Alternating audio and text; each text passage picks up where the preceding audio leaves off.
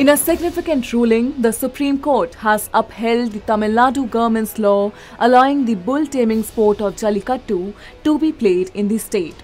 A five-judge bench constituting Justice K.M. Joseph declared in its verdict that as the legislature has declared Jallikattu as part of the cultural heritage of Tamil Nadu, and thus the judiciary cannot intervene or take a different view. The court deemed the amendments made in Prevention of Cruelty to Animals Act 2017 as valid legislations, recognizing the social and cultural implication of Jallikattu while deferring the ultimate decision to the Lok Sabha. This ruling overturns the 2014 ban on such sports imposed by the Welfare Board of India versus A. Nagaraja case. The legal battle reached the apex court after petitions were filed challenging a 2016 notification issued by the Ministry of Environment, Forest and Climate Change that prohibited the exhibition or training of bulls as performing animals. The Animal Welfare Board of India, initially the petitioner, later aligned its stance with the state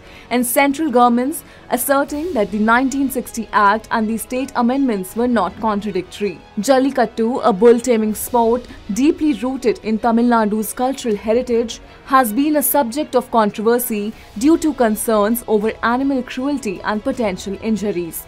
In a considered decision, the Supreme Court recognized the significance of Jallikattu and the amendments passed by the concerned states to safeguard their cultural tradition and native breeds of bulls. The court concluded that the Tamil Nadu Amendment Act effectively addresses animal cruelty concerns and allows for the organization of the sport under the Tamil Nadu rules. With this ruling, the Supreme Court acknowledges the constitutional rights and duties while respecting the legislature's view and cultural heritage associated with Jallikattu. The court's decision highlights the delicate balance between animal welfare and preserving cultural practices, ensuring that amendments do not violate fundamental rights.